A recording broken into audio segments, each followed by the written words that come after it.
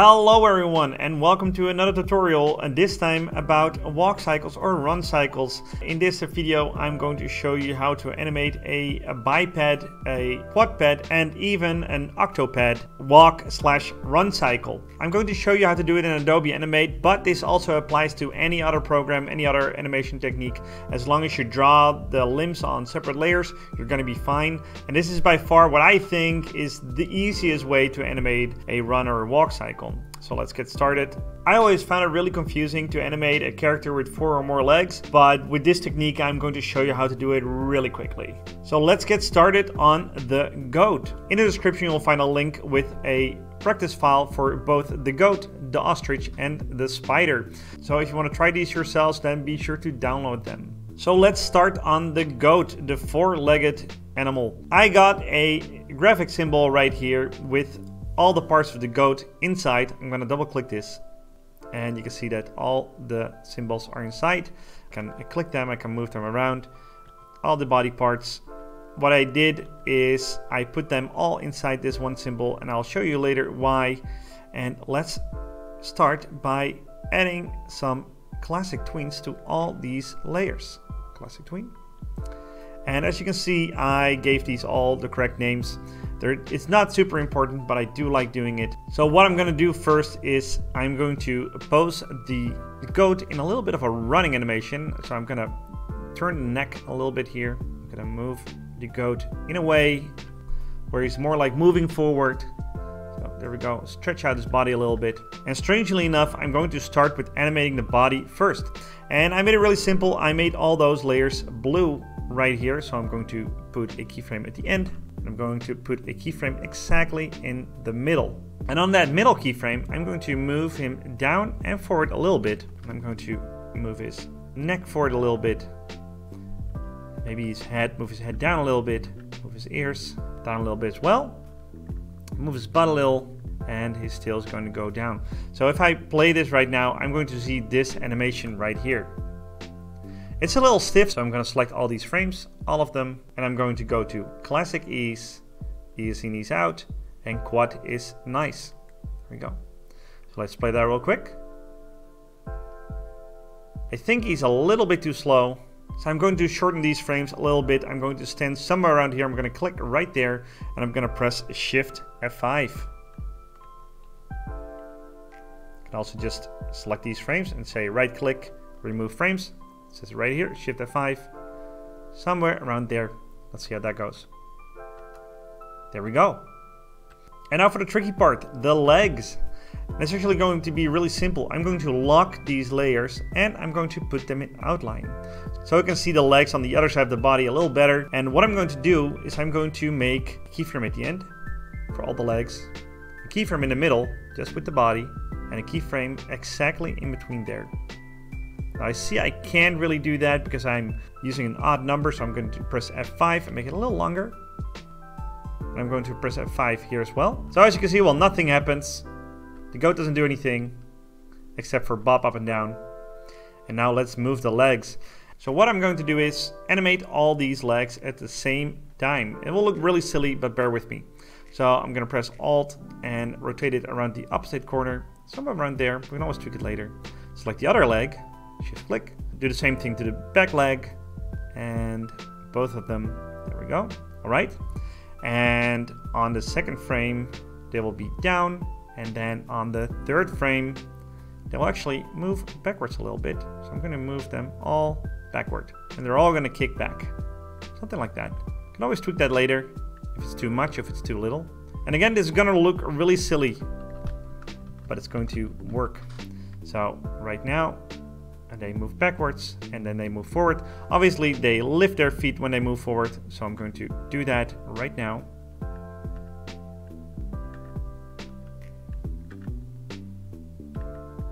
There we go, almost done. And the only thing that I have to do is copy the keyframes at the beginning and paste them at the end. In this case I'm going to select them all, hold Alt or Option on Mac, and then select them and then release them right here. I'm not going to add any easing to the legs. I don't need to do that on this particular example.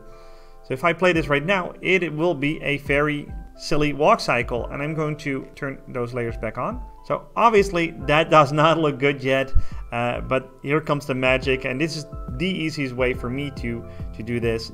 I'm going to ignore the first leg, this one, but the second leg, this one, I'm going to select that. I'm going to click the layer. I'm going to move that forward exactly 1/4. Select these frames. Hold Alt to copy the frames and drag them backwards. I'm going to delete these frames. So what I basically did is I offset that leg. So I'm going to do that to this leg as well. But instead of 1/4, I'm going to do 2/4. Hold Alt again, move it all the way to the left. Delete these.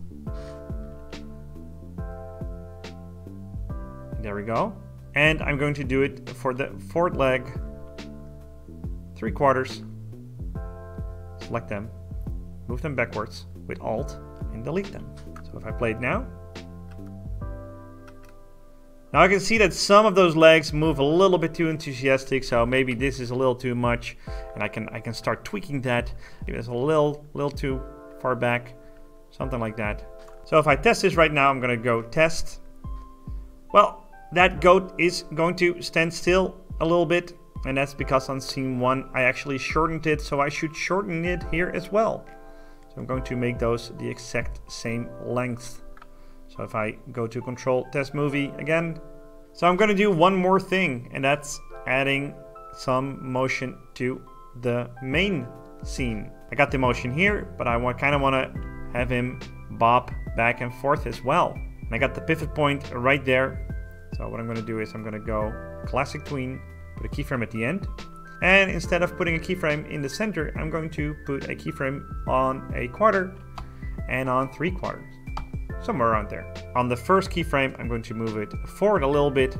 If you want to get really exact, and I do like that, press Ctrl Alt S or Command Option S. Got a little pop-up. I'm going to say, let's do 6 degrees. That's always a nice number. 6 degrees forward. And on the second keyframe, I'm going to say Ctrl Alt S and move it backwards exactly 6 degrees. And right now, with the extra keyframes, the motion is quite smooth. It really helps sell the motion. If I take the keyframes out real quick, I'm going to test it again. This is a little bit more stiff. So with those keyframes, it will look a little bit smoother. And I can give some easing to this as well. In this case, I would say a ease in, ease out to the center. And ease in on the last keyframe. And an ease out on the final keyframe. That's because I'm actually splitting this ease up, which is an ease in and an out. And if I play it now, that will look pretty smooth. This should also work on a ostrich, which is a 2-legged creature. I'm going to go through this a little bit faster. So I got the ostrich here. I'm going to select it. I really liked the timing of this one, which is about 20 frames. So I'm going to shorten it a little bit in advanced. Select all the keyframes, create a classic tween, and on the first layer I'm going to put him more into a running pose, which is the neck down and the tail feathers down a little bit. Maybe his wings up a little bit. He has 2 wings, but that's more like a running pose. And I'm going to set a keyframe at the end, the body in the center, and I'm going to make him bob up and down a little bit more. Stretch out his neck real far. Maybe his wings go up a little bit. His tail goes down. His whole body moves down a little bit. So let's see how that looks. Obviously, give that a little ease because that looks stiff. There we go. Select all the keyframes. Select all the frames. Go to tweening, classic ease, ease in, ease out, quad. So let's play that real quick. That looks smooth. So now let's lock these, let's outline these, and then I'm going to put down those keyframes again, which is exactly those 4 keyframes. So in this case, because it's simpler, I don't have to animate both legs at the same time, but I'm going to do it anyway, just to show you how easy it is. So put the legs in the front, put the leg backwards on the 3rd keyframe. Let me just do that right now. Not exactly how an ostrich runs, but that's all right. And then right here, he pulls his knees up. Again, not really how an ostrich moves his knees. And for the last frame, I'm going to copy the first frame to the end. So again, it will look silly. This will look silly. But if I select the second leg, and instead of doing it 1/4, I'm going to do it half. select those final keyframes, Alt, drag, put them in front. Again, I have to make it shorter on this part. Still looks a little stiff, so let me increase that a little bit more.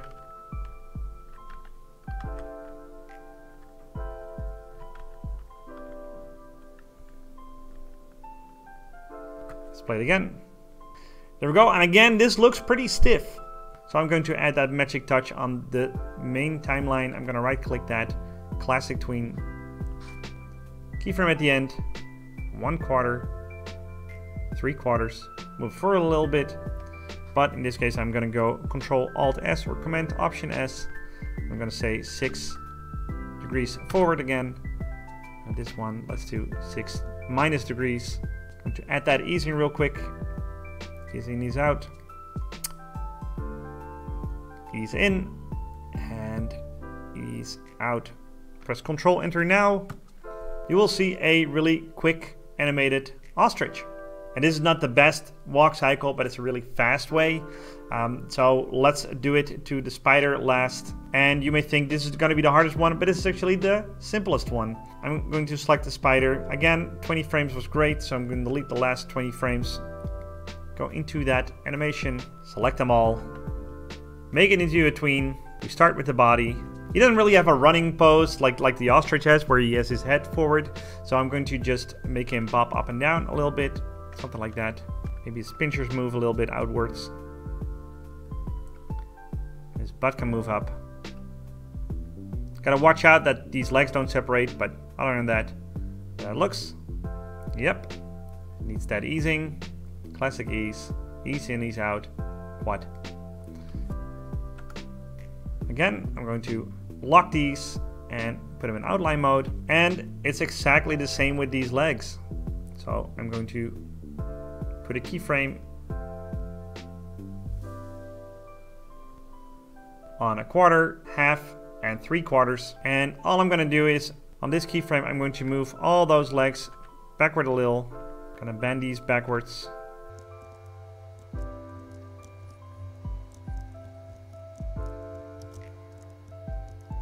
This does take a little bit more time because there are more legs, but if you look at this right now, all the legs are moving backwards and then all the legs are moving forwards. But in this case, I'm just going to select them and move them up a little bit.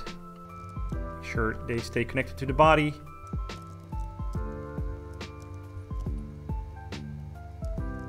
There we go. So he pulls them back, lifts them up, and he puts them down. But instead of putting them down exactly on the ground, he's going to put them down forward a little bit.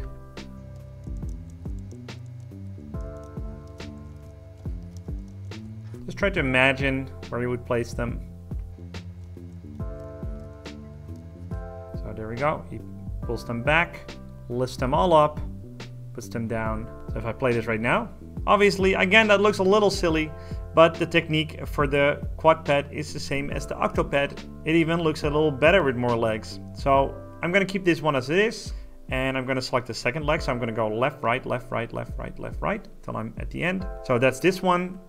And instead of going 1/4, I'm going half of that, 1/8. So if you can't really choose if it's going to be that frame or that frame, just guess. And then the second one is this frame. This is going to be 1/4. It's going to be this leg. Not 1/4, but 2 or 3 frames more. I'm going to select this leg. We're going to continue until I'm basically running out of legs.